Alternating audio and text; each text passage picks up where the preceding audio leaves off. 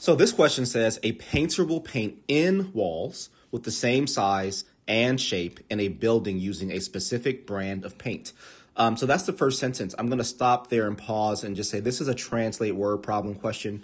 We know that given the length of this question. So the strategy here is to stop at the end of each sentence, make sure you understand what you just read before moving on. If there's anything quantitative to write down or an expression to write down, make sure to write that down as you read instead of waiting till the end.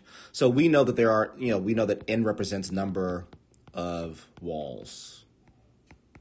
That's really all we know from the first sentence. The next sentence says the painter's fee can be calculated by the expression nKlh. So I'm going to write that down. So the fee is equal to nKlh, where n is a number of walls. Okay, so we know what that is already. K is a constant with units of dollars per square foot. So K has to do with money, right? With cost or price. L is the length of each wall in feet. So that's just the length. So one of the dimensions of the wall. And H is the height of each wall. Okay, so we have dimensions. We have number of walls. We have the length of the wall, the height of the wall, and then we have this constant value that has something to do with the cost. Again, we're talking about painting walls. So again, this cost must have something to do with the cost of the paint or how many layers of paint you're putting on, something to do with the paint.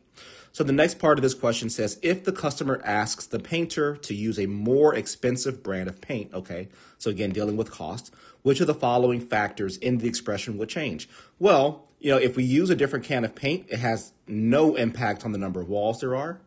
It will impact the cost per wall, or per square foot, as the question puts it.